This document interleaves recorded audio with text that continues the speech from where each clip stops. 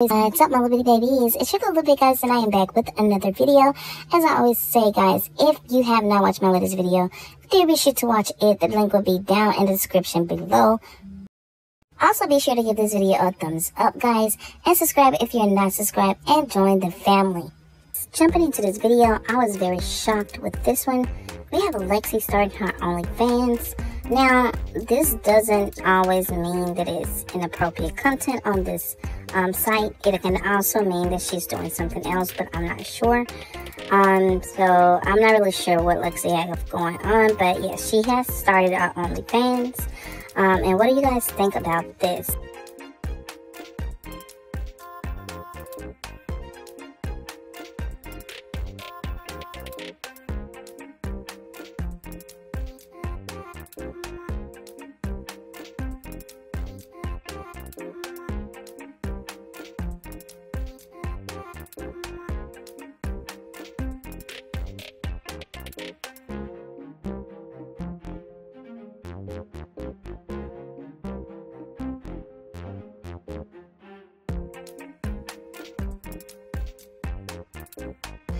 Okay, so we also have Charlene in her latest video we're going to discuss, but in this first video that she put out, what she was trying, I think it was the hot Cheeto cheese balls with her kids.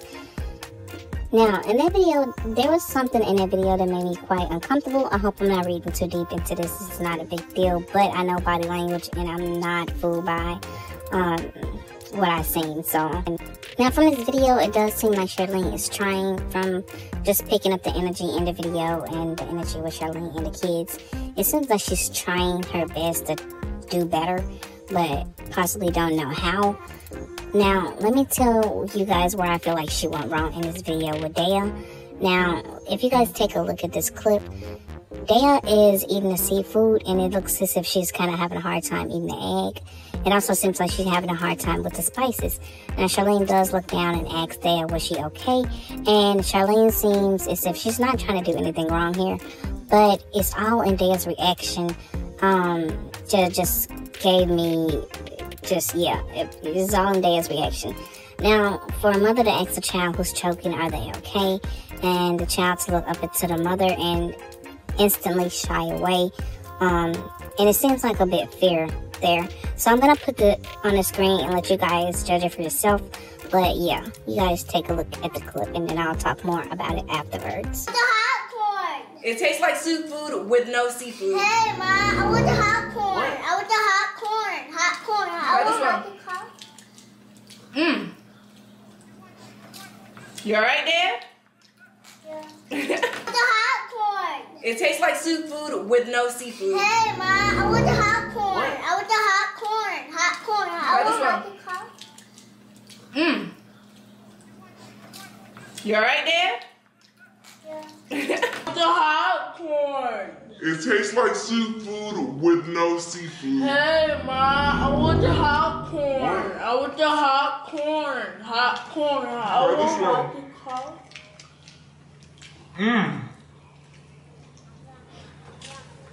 You alright there? Yeah.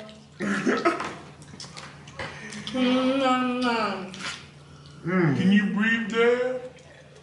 I don't have to breathe.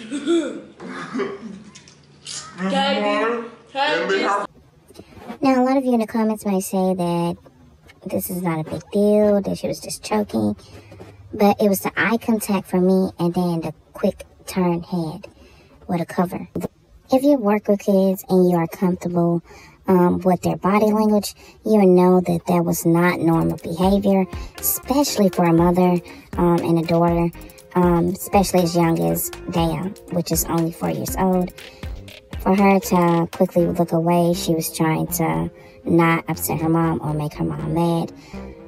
She couldn't tell that her mother was not upset at the moment. Well, maybe if she was, we don't know exactly how she acts off camera, but she was asking her, was she okay? But for some reason, Dea picked up another energy, or she's used to getting in trouble.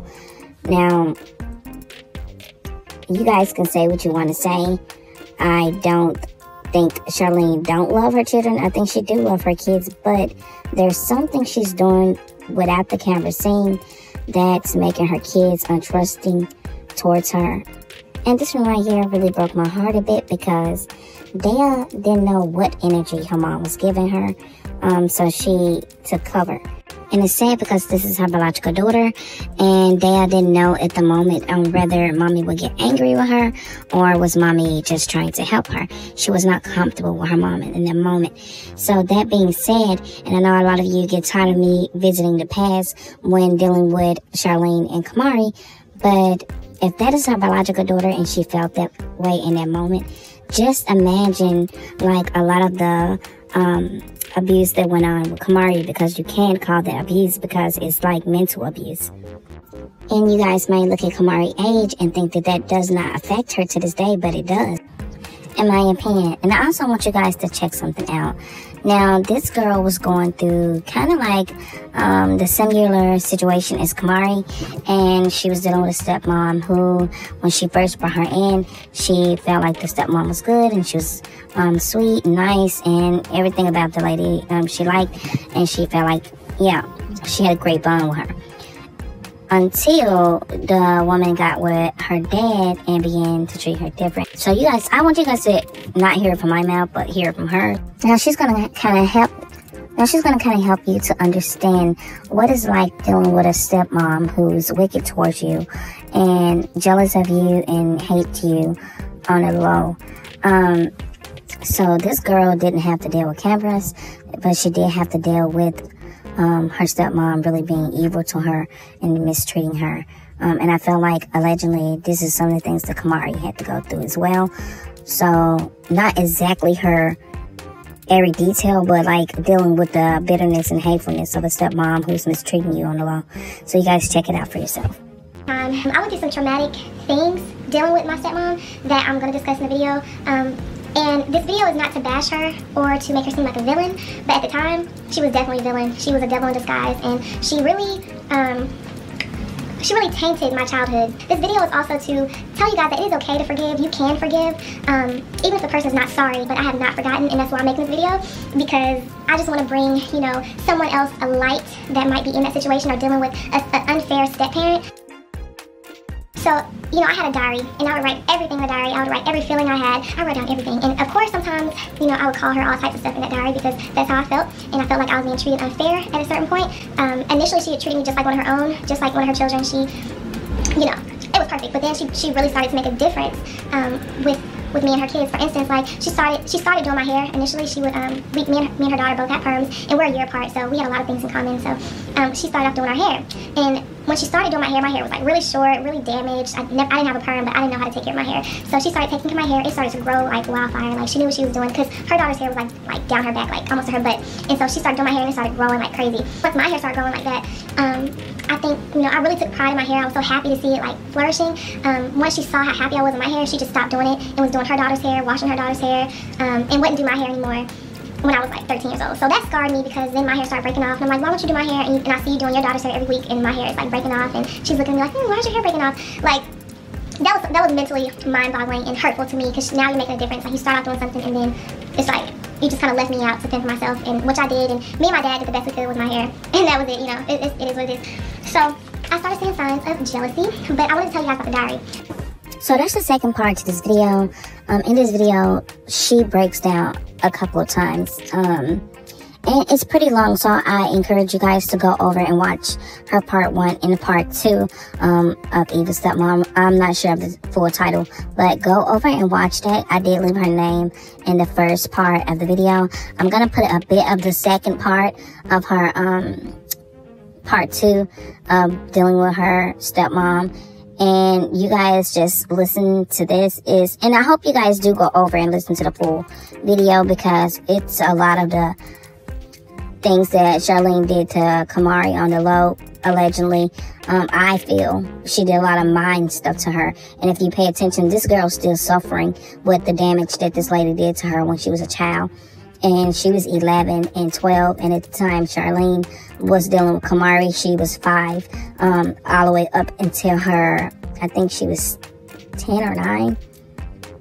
Yeah, still dealing with Charlene, and even the previous situation of what happened with CAMARI and the things that Charlene said about CAMARI and the things that she said that CAMARI did to her siblings and things of that sort, and all the blaming her is still mentally trying to drain CAMARI, and she wasn't even living with CJ to the point that CAMARI had to go back home with her mom. So I'm gonna put the second part, and you guys check that out, and this is going to wrap up this video. And you guys leave your comments down below, give this video a thumbs up, and join the family if you have not joined the family, and subscribe.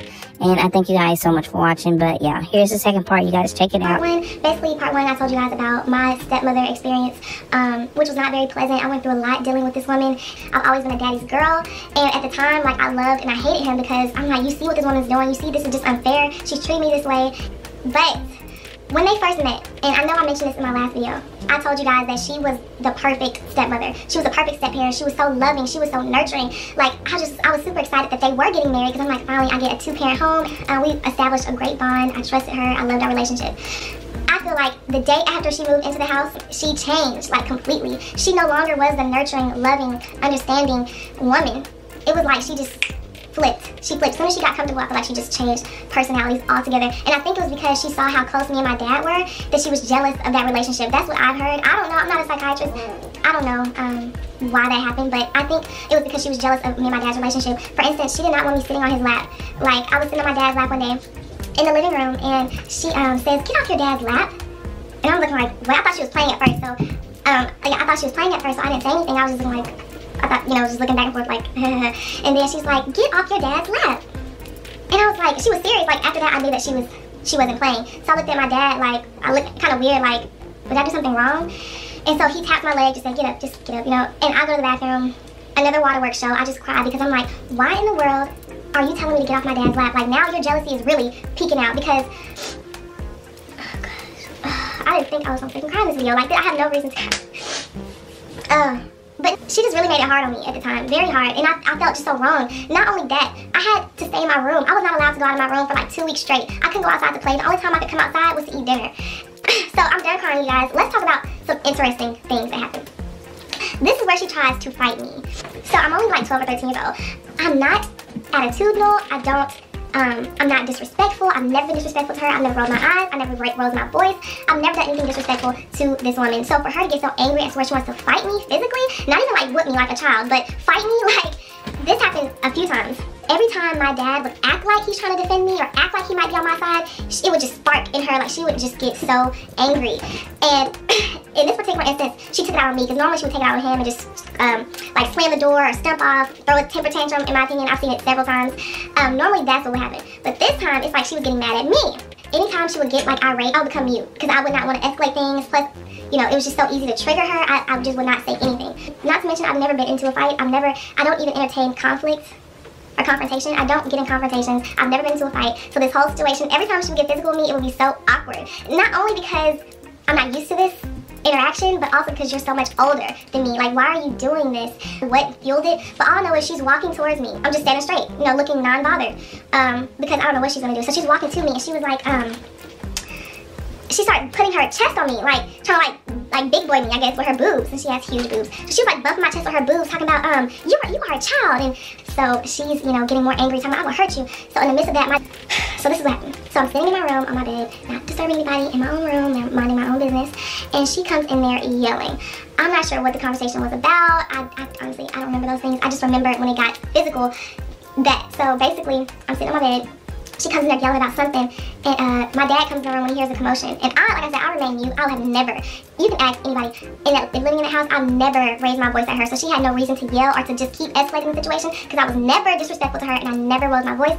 I never raised my voice at her. I never rolled my eyes. I never got disrespectful with her. So she was the only one escalating that any type of conflict we've had, she's always been the one escalating, because I'm talking about, I would never disrespect, you know, an adult at that time. I was not a disrespectful child, period. My dad was super big on respect. So, yeah. So, as they're getting into it, she storms over to where I am, because I have not said a word, and she starts doing this to my head. She was talking about me, and as she was talking to me, she kept doing that. Like, she was saying, "Touch something, and she was doing this to my head, right? And so my dad said, "Do not touch her, do not touch her." And she's yelling, "I can touch her, I can touch her." And she starts doing it harder.